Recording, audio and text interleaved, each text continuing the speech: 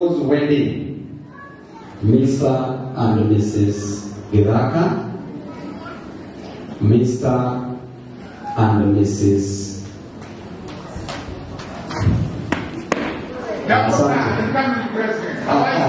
Asante. Yes, he's my buddy, he's my friend. Asante. Tunakushukuru sana. Asante. Mwenyewe Mwenyezi Mungu anatumia njia mingi kupasa message. So kwa wale wote ambao wanawe, I wish you all the best. Family is the fundamental basic unit of life. The Bible says in Proverbs that he who finds a wife finds a good thing and obtains favor from the Lord. And the Bible says in Matthew 19:6, the Bible is very clear in Matthew 19:6 that what God has put together, let not man put asunder. Therefore, ours is to congratulate you. Ours is to help you as a community. You are part of our family, and we are very happy when you are united. Lastly, as we celebrate the 65th anniversary, I know there is construction still going on in this church. As a member of parliament, as your son, as your brother, as your member of parliament, I have left behind my contribution of 200,000 in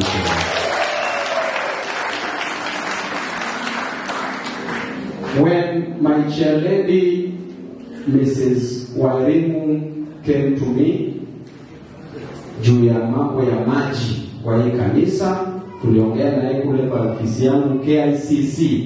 Nilisema maji ilikuwa inaletwa hapa, the first kiosk ililetwa hapa PCEA, na hii maji yetu sasa ina shida kwa sababu tukiweka pipe, tukiita plumber, kuna wale ambao wanauza maji wanakata hizo pipes. Inatuletea shida sana, lakini nataka niwahakikishie hizo pipes zinaenda kuwa connected, maji flow hapa kwenye kanisa. Jambo lingine kwa wana Embakasi Primary School, naenda kuongeza pale 10 classrooms watoto wetu wasome. Tena kwa Embakasi Primary School naenda kuwanunulia basi ya shule.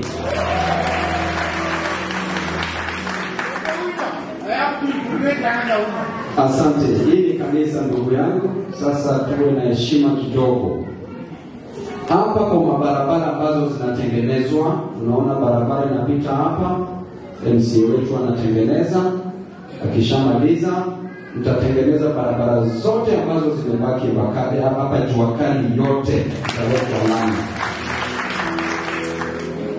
Hapa Tasia naenda kuwajengea shule primary school in Tasia, alafu kule Tasia Mabatini ni wajenge secondary school, alafu hapa Embakasi Gate A hapa Nyayo kuna hapo ploti kubwa ya 6 acres naenda kuwajengea TVET.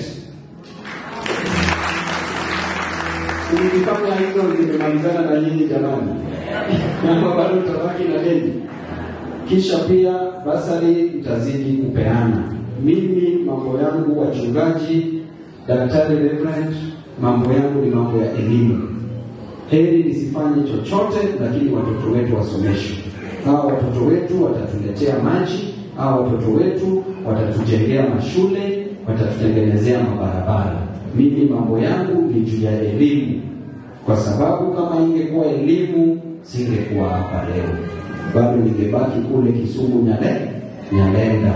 So mimi nataka niwashukuru sana